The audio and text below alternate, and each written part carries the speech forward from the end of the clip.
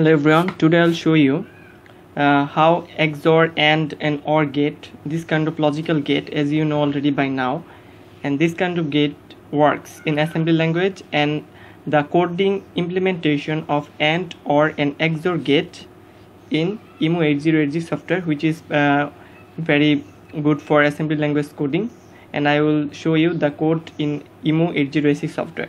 But now I need to tell you that if you don't know what is AND, what is OR and what is XOR gate, you need to understand it, and so I made a PowerPoint presentation to make you understand it, and then go to the code segment. So for AND gate, we know that if the two conditions, these operands, if the two conditions value are 0 0, it means both of them are 0, the output will be after AND operation the 0.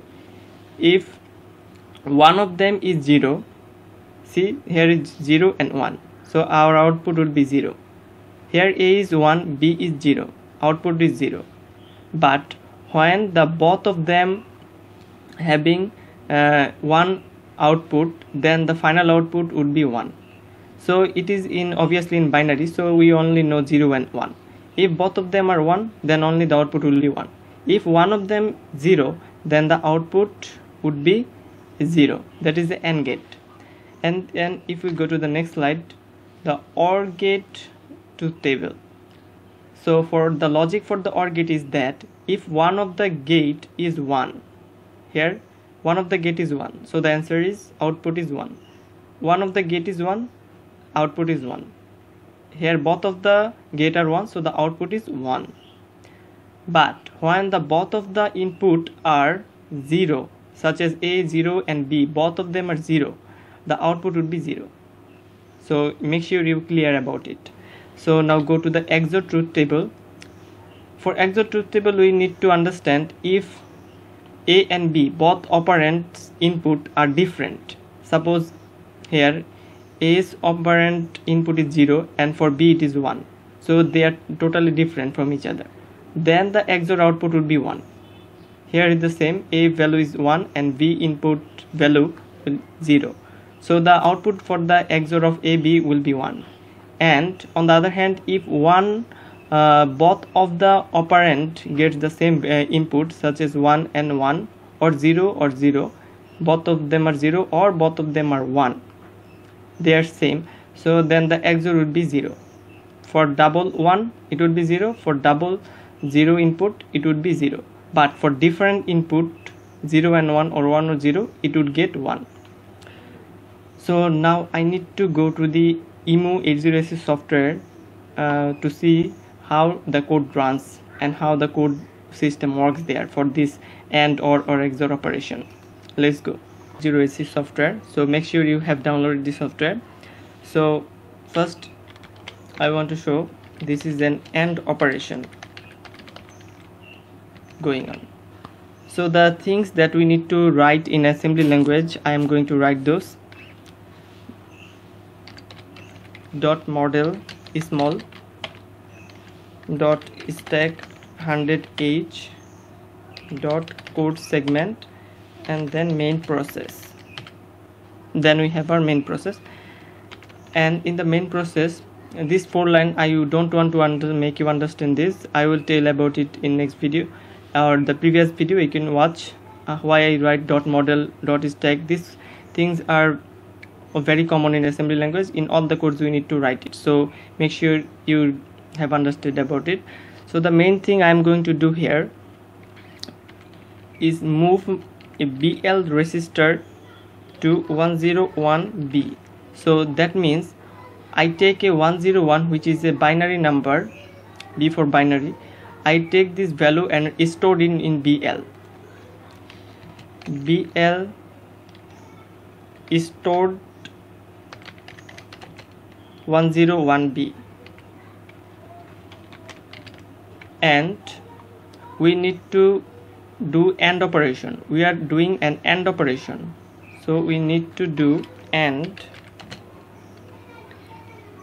BL. Make sure I did on the capital letter, BL comma 110. We are doing AND operation of 101 and 110. So what would be 1 0 1 and 1 1 0.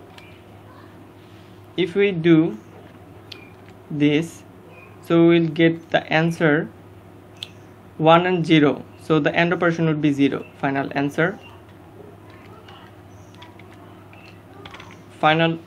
our would be 1 0 0 after ending, after AND operation, because 1 0 is 0 and 0 1 is obviously 0 and 1 1 is 1 for AND operation. So that is the main part, and then we'll just add BL with 48 for perfect decimal value, and then we'll do our rest of the code like before. Move H2 for printing our desired result, and DL, make sure it in capital,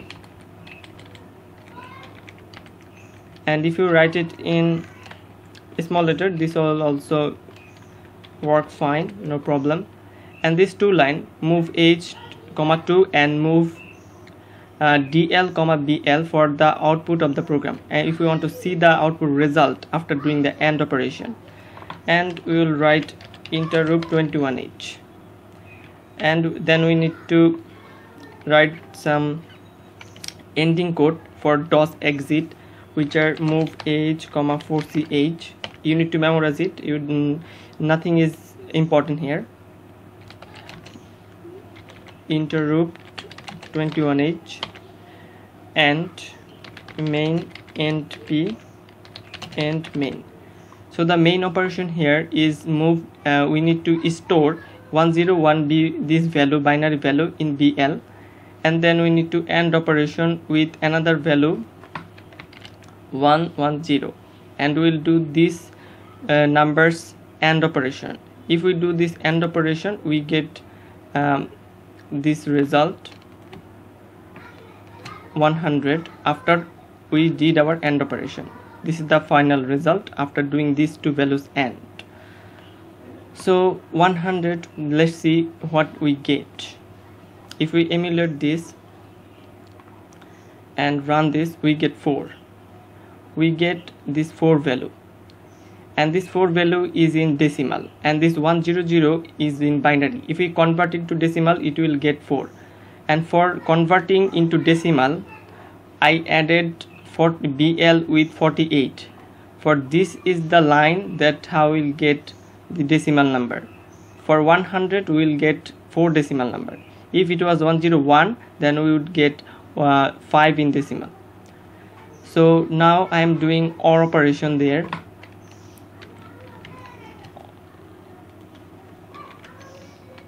OR operation there, and these are all the same, keeping all this in the same position. And now we'll do just change it to OR operation, and all the remaining things are same. If we do the OR operation, then we will get the final result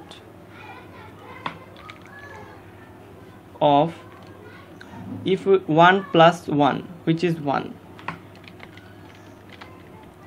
and 0 and 1, which is 1, and 1 1, which is also 1. So triple 1. So if we click it and run it, we will get 7, because 111 is equals to 7 in decimal. 111 is equals to 7 in decimal after OR operation. And if we do the same for the XOR, just make it XOR. Here I am doing an XOR operation of these two binary value. Then make sure you change it to XOR. So what we will get, the value will change.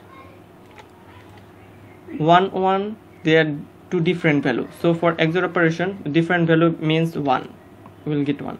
and 0 and 1 means different value 1, and this 1 and 1 are same value, so we'll get 0 here.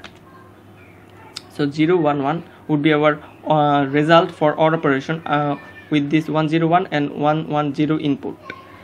The final answer would be 0 1 1. So let's see, if we emulate this, we'll get 3.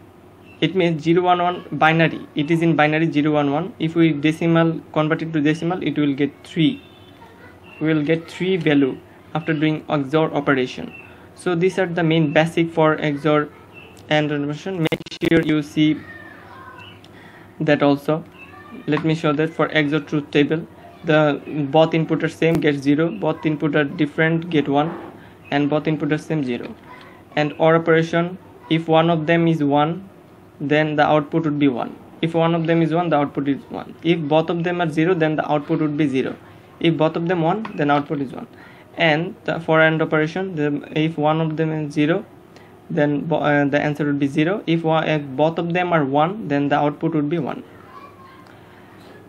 So I think you understand the coding implement and the truth table of XOR and AND operation in assembly language. I show you the coding and the PowerPoint presentation in my video, and I hope you will like my video, and please subscribe to my channel, and I will upload a lot of assembly language coding system and the tutorial on it.